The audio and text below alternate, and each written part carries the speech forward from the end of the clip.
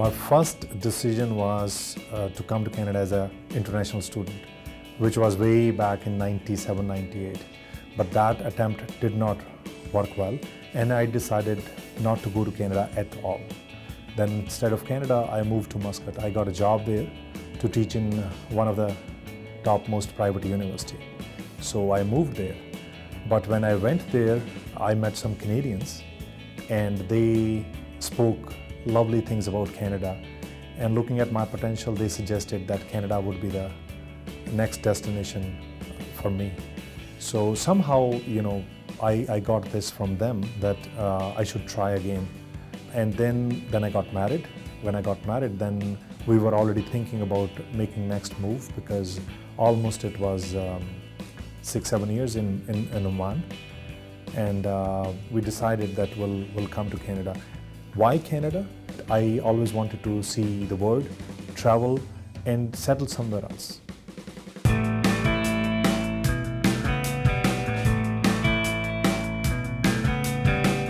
Initial days were quite exciting but challenging also, because on back of mind, there is always one thing, that how you're going to run the family, how you're going to get a job, how you will make a mark in this country which now you call home. So those multiple questions were there on my mind other than employment. I was referred to certain organizations. I started using the free services, which of course are funded by the Government of Canada or Province of Ontario. So I started using those resources, which includes newcomer centers, settlement agencies, and of course library.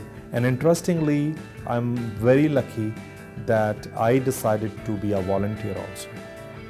So with help of a wonderful organization, I applied to a position and I got my first volunteer position. And life from that point actually changed. I started at YMCA, then I started at another place, and things started unfolding. I found real me when I was working at these two places as a volunteer. And then I believe at one point I decided that I want to be part of that big family, which is non-profit, and do something, make some change in lives of others. And my prime focus, being a newcomer, was to help other newcomers. So at one point, when I really had my inventory list, that what are my transferable skills, then I was able to see what field I should go for and what positions I should go for. I did a very wonderful, successful interview with one of the non-profit organizations in Mississauga, which is Peel Multicultural Council.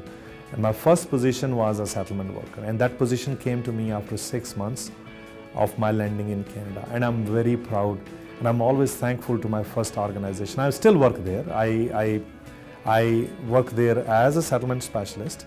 And Peel Multicultural gave me this opportunity to do what I really love to do. And I feel that I'm blessed in a way that I'm in position to help others. Because now I have knowledge, now I have experience. And the third thing is, knowledge and experience will only work when you have passion, real drive to help others.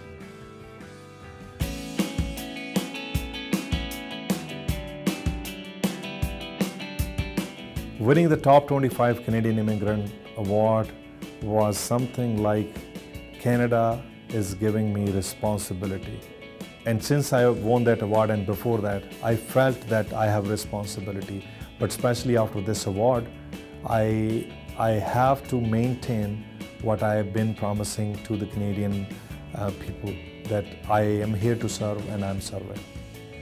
That award means a lot to me. And this is what I say, I was chosen as one of the successful immigrants, again with the help of others. Those who believe in me, those who believe in the work I do as a volunteer as well. This is one tip I want to give to especially new Canadians. No matter what happens to you in this journey, stick to your family, because if you have their support, you have everything. And if you don't have it, then the challenge will be double. So stick as a team, take turns in doing whatever you are doing.